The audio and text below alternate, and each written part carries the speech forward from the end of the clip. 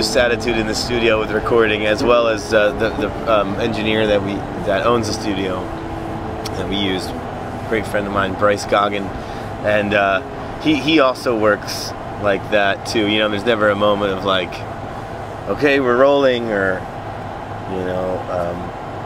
you never, like in the studio, sometimes you can come up with great ideas just on the spot, and then you're like, oh wait, maybe I should stop and press record, go over there, and before, Bryce is the kind of guy that if you start coming up with an idea on a keyboard, somebody's there with a mic to record, to capture that moment, and before you know it, like you're writing a new song, and it's as easy as that almost, and that's the kind of, like, I think that's the hardest thing as a musician, is to capture that moment of that vibe of like, oh, this is cool, I hope someone's recording, oh man, this is really nice, if I stop, I don't know if I'm gonna remember it exactly, I just like, let's record this quick.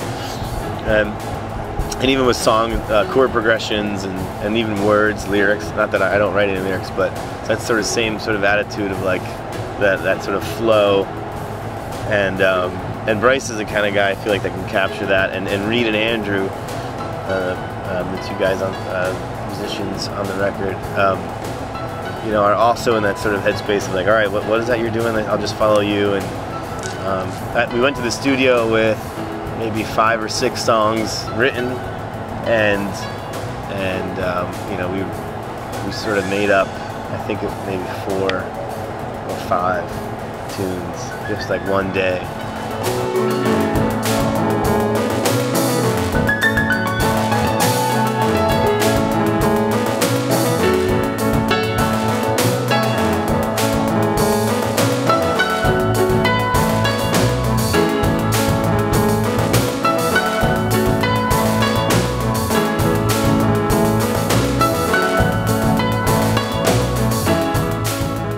It is pretty interesting. They basically removed the music from the movie, and we perform new music live over the movie in the park in a big projected screen. And that's that. And I've been writing new music for it. I've been like coming up with different sound effects for it, and Reed and Andrew and I will have 2 rehearsals, and then that's it. We'll do it. But I'm gonna keep the element. I'm gonna have a lot of stuff written for the film, like I said, and then some songs that I've already written, I'm gonna stick in there, and I'm also gonna keep that element of improv. Just sort of watching it and just going with the movements and the running down the stairs, or the going to look for Madeline, who's buried alive. It's like, it's pretty cool. There's so many options. It's actually a little overwhelming. I've spent a lot of time already on it, just sort of thinking about what to do and trying different things, experimenting with different ways to do it. It's really exciting. I'm glad that we're doing it. It's sort of a spooky B-movie, Vincent Price. It's like the imagery is sort of archaic, I guess.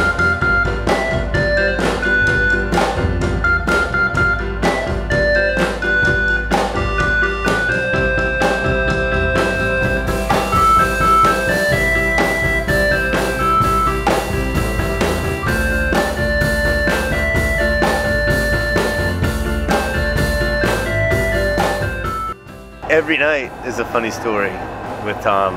Tom always winds up coming on the stage towards the end of the night, grabbing the mic and, just saying how awesome it is that these musicians are here playing, and how thankful he is, and he'll rant about all sorts of stuff, cause a little bit, some heads to turn, like, whoa.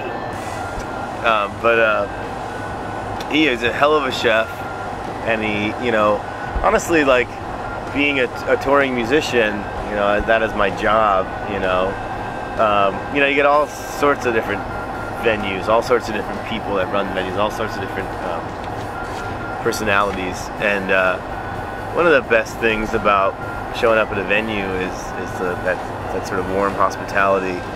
Do you guys want something to drink? You guys hungry? You want some beer? Sorry, oh, you're late. It's okay. We'll make it work. Or And Tom just has that attitude, and he genuinely, he's a brilliant guy, he's smart, and he genuinely just loves music, and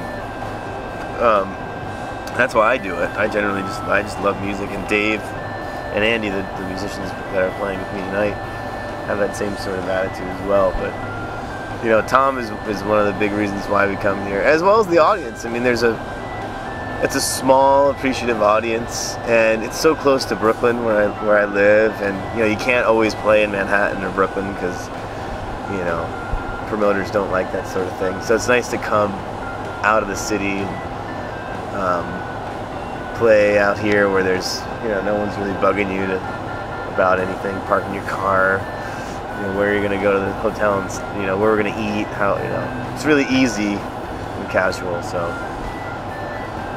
and of course they have a piano, even though I brought my own tonight. But all the other nights I've come here, there's a nice Yamaha piano to play. So